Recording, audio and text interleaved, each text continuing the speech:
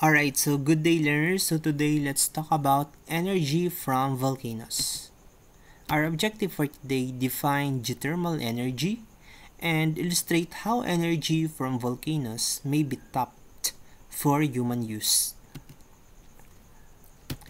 So energy from the volcano. Since our country is a home to more than 100 volcanoes, energy has been tapped from them. In the Philippines, power plants produce electricity by using fossil fuels such as natural gas, coal, and crude oil.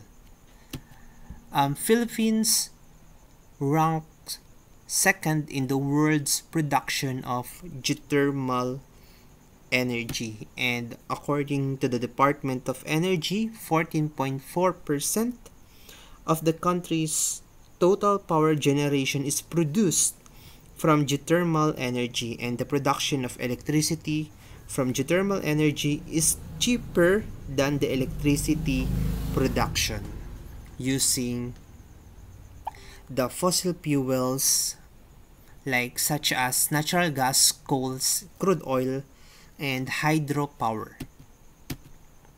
So what is geothermal energy? Geothermal energy, this heat from the Earth's interior as a source of energy, that's called geothermal energy. And since the Earth is believed to be extremely hot from within, the heat of the Earth warms up the water which is trapped in rock formations beneath its surface. So geothermal energy, how it works. So geothermal energy is generated in two ways. So we have geothermal power plants and we have geothermal heat pumps.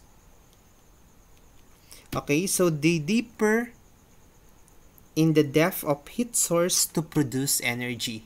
So for the geothermal power plants, the heat from deep inside the earth is used to produce steam to generate electricity, while geothermal heat pumps use the heat coming from close to the earth's surface to heat water or provide heat for buildings.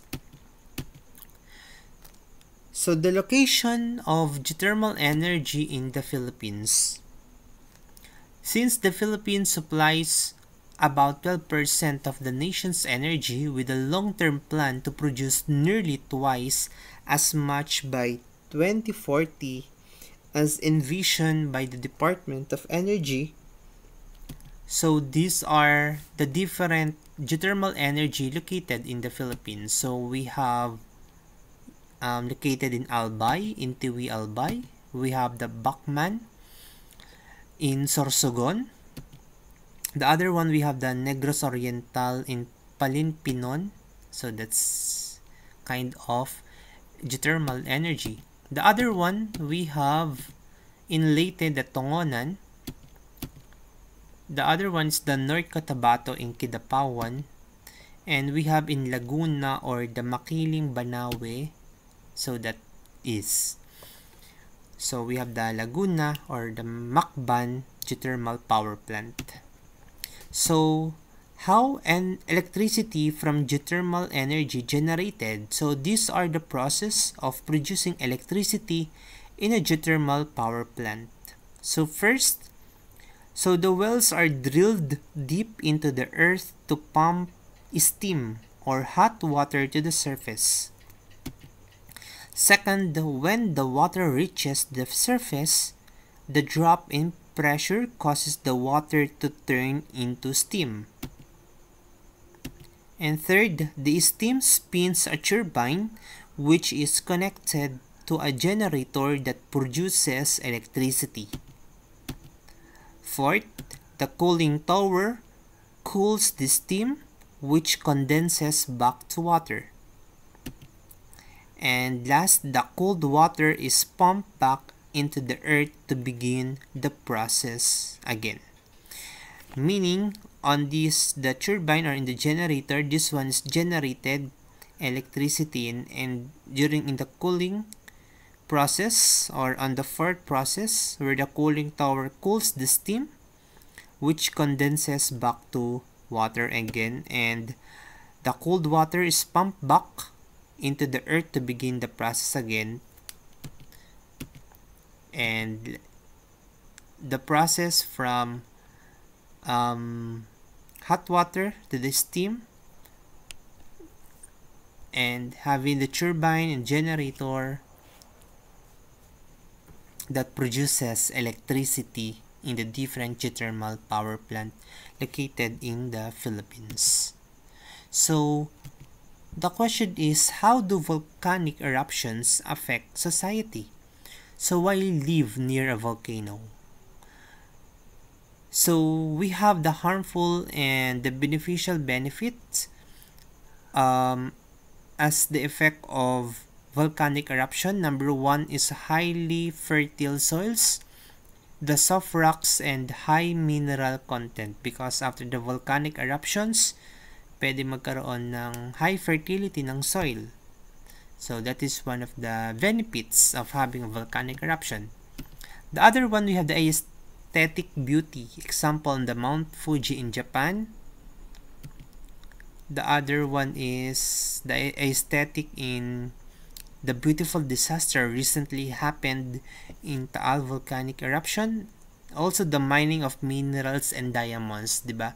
During the volcanic eruptions, madaming ilalabas na minerals and probably may diamonds.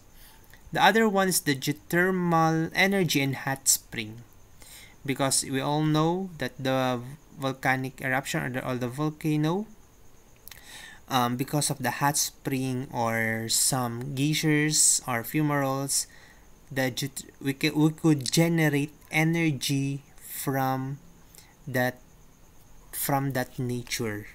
All right.